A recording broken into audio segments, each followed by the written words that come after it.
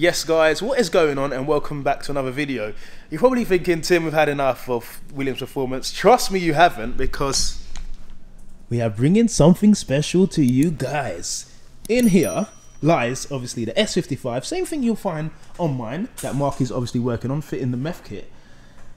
This is slightly different, and we obviously have the owner Jack, who works at Williams Performance, to give us more information on this piece. And we're going to be asking the question, do I go eventually single turbo, or do we just go hybrid turbos, or do we go for just some standard reconditioned turbos with the upgraded thrust bearing to stop the leaking and the reason why the OEM ones fell? So this thing is a beast, and like I said, make sure you follow obviously Williams and Jack on Instagram to see more behind the scenes. But yeah, this is definitely a beast. Let's chat to Jack.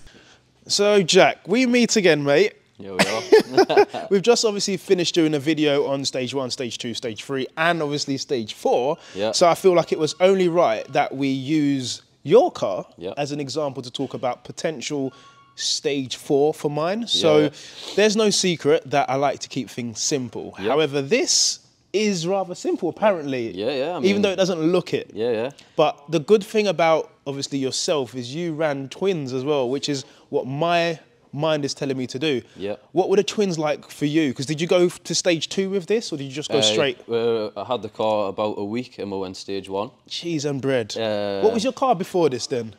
Golf R. Okay. Stage 2 Golf R. So you know you can handle the power. Yeah. Fair enough. Okay. So yeah, we went stage 1, and obviously you know what happens. We get bored with the power, and I was thinking stage 2.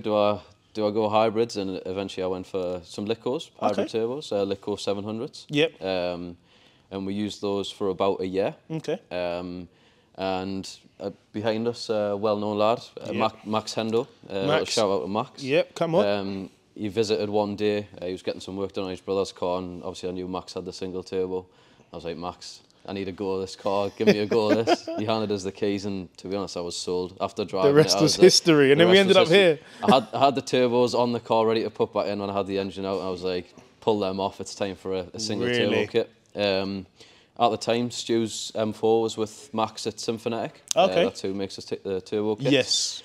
So he actually made me a bottom mount kit on his car. I was going to say, because on one of them, I believe it is this one, right? Yeah. It's on the top. That's a top mounted So turbo, yours is hidden away down there. Is there going to be any difference in regards to power or heat or anything? I'm going to say power-wise should be about the same. I think this may come on boost a little bit sooner with the exhaust runners. Of course he'd say being that, a little bit it's shorter. his car. Okay. But yeah, it sounds slightly different with the longer runners and the exhaust. But okay, and guys, there's no secret. I haven't done modified cars in quite some time, but obviously with Jack being friend, family, colleague, I thought, you know what, we're probably going to take a seat in the car and go out. So guys, I'm going to try and get some clips anyway. But more importantly, I just want to know the question, like, this over the twins, how did driving it? Is it different driving it, or at low speeds you probably wouldn't notice it. Okay.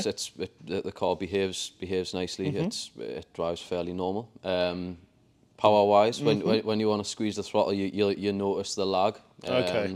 Obviously you'll know driving the twin turbo. Yeah. So the power's always there. Third, fourth gear, it's always there. It just goes. Whereas this, you want to drop it down a gear. 4,000 revs, that's when the turbo really starts to work. And talking of gears, this is also a manual? Yeah, it's a manual car. And could it be the first F80 I believe, single turbo? Yeah, I believe it's the first in the UK. Possibly Europe, I don't want to put that claim out there. Cheese and bread. The first F80 M3 on a single turbo with a manual box. Yeah. Manual gearbox. And have you driven one with a DCT? Yeah, we've driven Hendo's car with a DCT, and Abe's car as well. He also runs a top mount on a DCT. Has Abe got the blue M3, right? Yeah, yes. Abe's the blue M3. Yeah, I have seen he runs a big Zona turbo on his, slightly different to ours again, a top mount. Okay. Yeah, he's a DCT as well. And in regards to the manual, how the power comes in, it's just easier to drive, you say? I think it's a lot nicer to drive.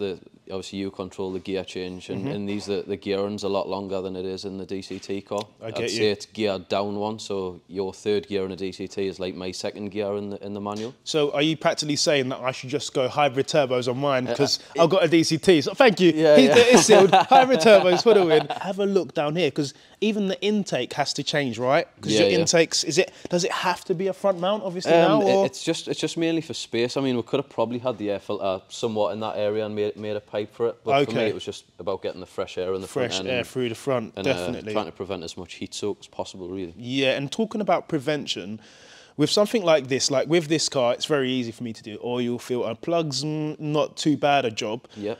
Does maintenance change when you have a single turbo? Is it just still once a year service, every 12,000 miles? Yeah, I'm a strong believer of like changing your oil frequently anyway, regardless of the power level. But yeah, as you start to go up the power, I would say change your oil a little sooner. Okay. It's going to get a little bit hotter in the engine bay, so beautiful.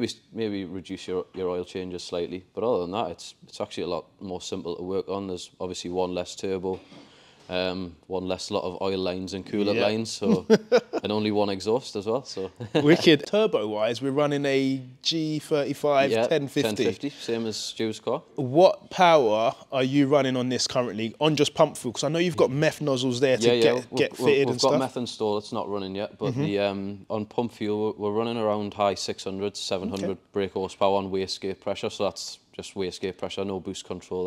That's wound all the way down, so to speak. Beautiful. And for those people that are always caring not so much about the BHP, have you done any 100 to 200? Not that I recommend, obviously, on private roads. Yeah, I haven't actually done any draggies yet, but I'm gonna say we've got to be in the fives. Like I'd say in the fives, maybe high fives. Just for comparison, guys, a stage 2 plus B58, I think when I was on track, I noticed I did 100 to 200, I want to say an 8 or even I can't remember, but it was nowhere near a 5. Yeah. This thing must feel like a rocket ship. Yeah, when it's on boost, you know about it, like, hold on. So guys, let me know whether you think, because obviously we haven't got the best weather now, whether come summer, spring, when the roads are a bit dry, we do a full feature on this car. And obviously right now, just because I love you guys and because you're going to smash the like button if I do, we're going to go out and experience this beast. And before we end the video, I've got to say, mate, you work at Williams Performance. We can get some BMW front grills. We can get the BMW M Performance splitter for you. Like, why? Why is your car stock? Guys, this car is stock. No lug conversion, no blacked out side fender badges, standard mirror caps. He's got no splitter, he's got the chrome.